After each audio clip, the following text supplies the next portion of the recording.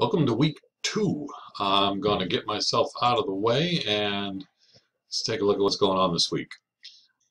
We are covering 3 sections in the textbook, actually only part of section 4.6. I'll talk about that in a moment. But section 2.4, continuity, is pretty straightforward. Section 2.5, definition of limit. This textbook that we're using actually does a really nice job of looking at the technical definition of limit and using it to prove things. I am not going to require that you can do all the types of proofs that are in there in section 2.5, but essentially linear functions. If you have a limit on a linear function, you ought to be able to prove it. So anyway, there's a really good in-depth look at the definition of limit for those of you who are going to be mathematicians. For those of you who are going to be scientists and engineers, I think just rudimentary proofs with the definition will be sufficient.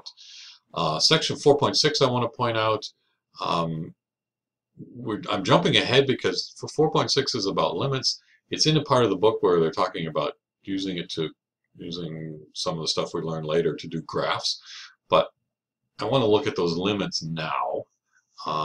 So these are about limits as you go towards a point. 4.6 is about limits as you go towards infinity. As the input value goes towards infinity, what happens to the output? So we'll look at the first part of section 4.6. Here's the textbook, limits at infinity. If we get down to, I'm just going to scroll through it here.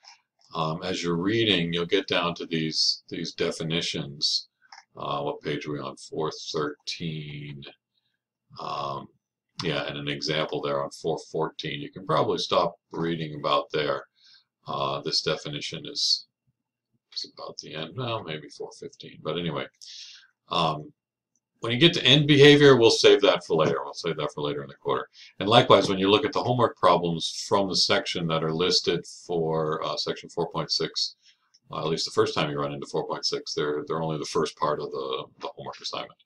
So some of the earlier questions in that section. Okay. Ask your questions in the discussion, and don't forget to take the quiz. It hasn't quite appeared yet because we're not. Quiz will appear right here, and you should be done by Sunday night at midnight. Anyway, have a great week.